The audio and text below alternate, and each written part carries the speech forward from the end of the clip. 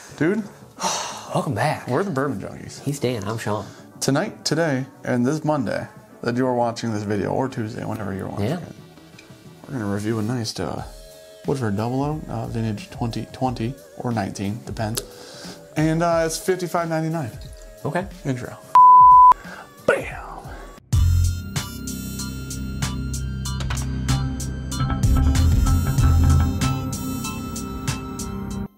All right. So knew it. The bottle. That's a good one. One of both of our origin whiskeys. Yeah. I came up with that. This is the one that like got us to. I'm not gonna lie, it wasn't bad. What? That pour. It wasn't a long pour. Was it? From my angle, like I thought here. you. All right. And I'm getting better at this. Better's one word. More whiskey than I wanted. Nailed it. With like the third or the fourth glug is when you realize that. More than I wanted? Yeah. The problem is I need two glugs to measure where the whiskey's going. Just two. I need two glugs to correct, and I need two glugs. It just went to black and white, and I guarantee there's four that are hidden.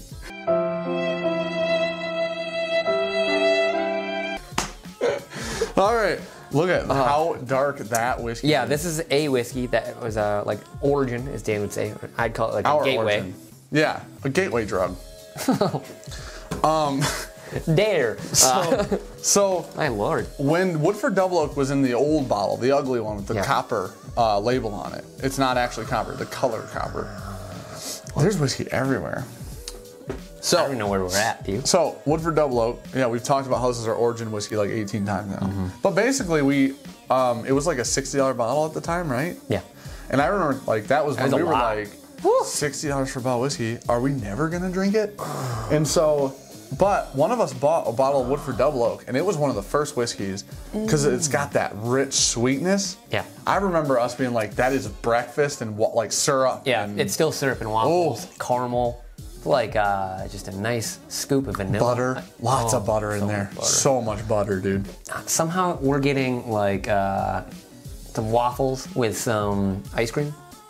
Make that happen? Because of vanilla? Yeah. Yeah. So, this is different than normal Woodford Reserve because this is finished in a second barrel. It has been, I believe, just charred. Oh, this is, I don't love this squat bottle situation, but. It tastes. New heavily toasted, lightly charred barrels. So yeah, needless to say, it's basically finished whiskey. Yeah. People don't look at it. It's weird because people don't like Angels is finished. Yeah. It bothers people that it's called bourbon. Nobody complains about this bottle, and it's also finished in other barrels. Yeah. That are different than their original barrels. I get they're still bourbon barrels and they're not wine barrels. But it's an interesting thing that people care about. It says Kentucky Straight Bourbon Whiskey finished in a second oak barrel. Yeah, this is a great bottle. We haven't had one of these bottles since the old bottles, the old labels. Yeah. I've never owned, except for the store pick, I've never owned one of the new shaped bottles of Double Oak. I don't know why. Yeah, we always pass it up. Yeah. Smells and tastes so good. Dude, it's delicious. So buttery. It's literally like boozy maple syrup. Fantastic. It's fantastic. Oh my gosh, man. It's got like a little crispy toast on it. Like almost burnt toast on the front of the palate. It almost has a coffee bean on the back with some chocolate. I was gonna say like the chocolate covered espresso bean. Exactly. Because it's not real bitter, but there's like a nice, there's like a serious aspect to something. You're drinking it and your body goes, wake up. Yeah, it's not quite like barrel char, but yeah, it's definitely like chocolate covered espresso. It's very good. It's fantastic. It's drowned out in syrup. What is it, 50, 60 bucks? $55.99, $56. That's a really good $56. Jemima or Buttersworth? Buttersworth. It's the Buttersworth, but the butter flavored one. Yeah. You know how they do butter flavored Buttersworth?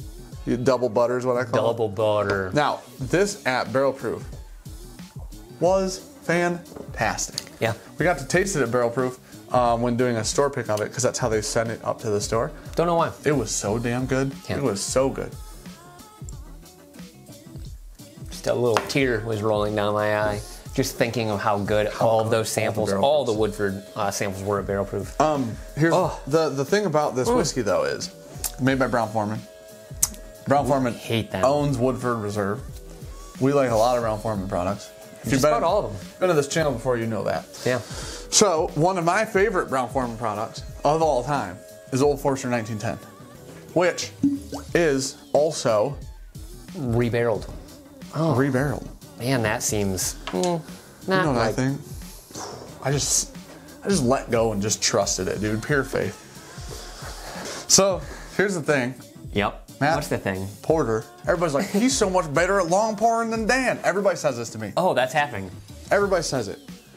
His trick is hold the glass and hold the bottle. Stand back over here. And he pours about this far away.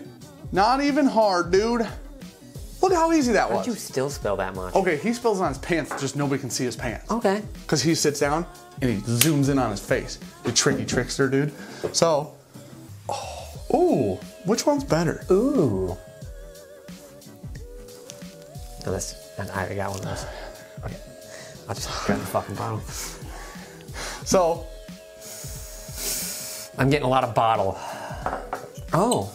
this is legitimately, oh man, that's one of my favorite in the whole row of Old Forester series.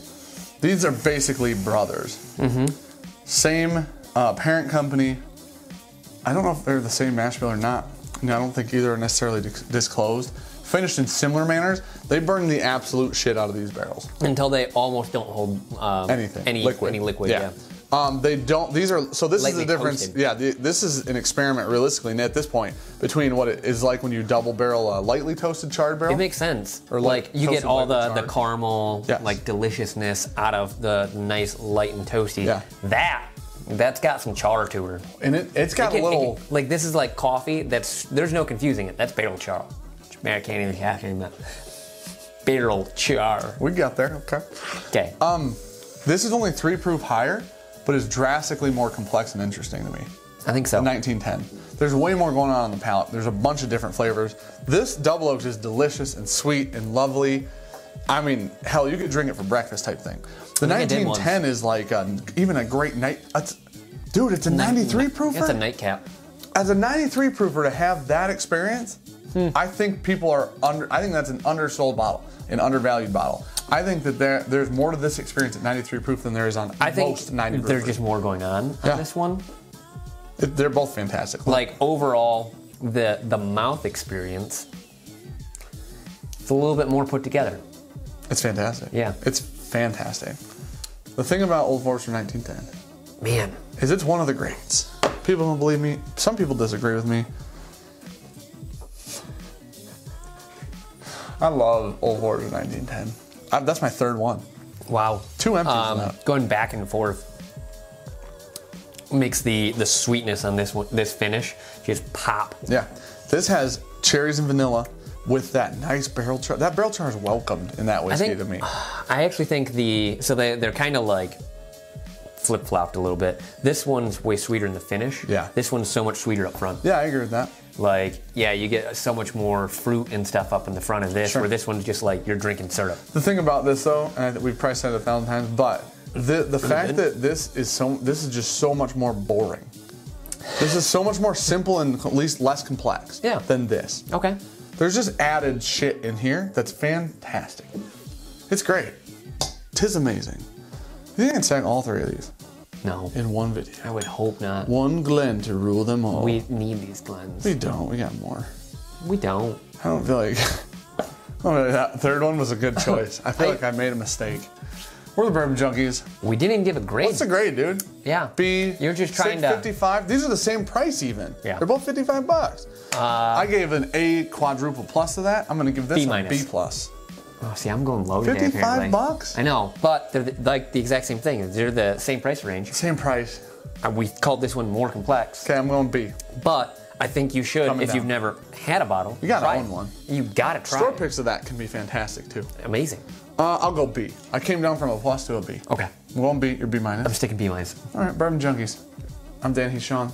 Like, comment, subscribe. Check out our Patreon, our Links for all that Facebook in group, the comments below. Instagram, all that kind of stuff. Thanks for being here. Thanks for the support. Love you guys. Proof is in the pour. Brown Forman. Proof's in Brown Forman's whiskey, dude.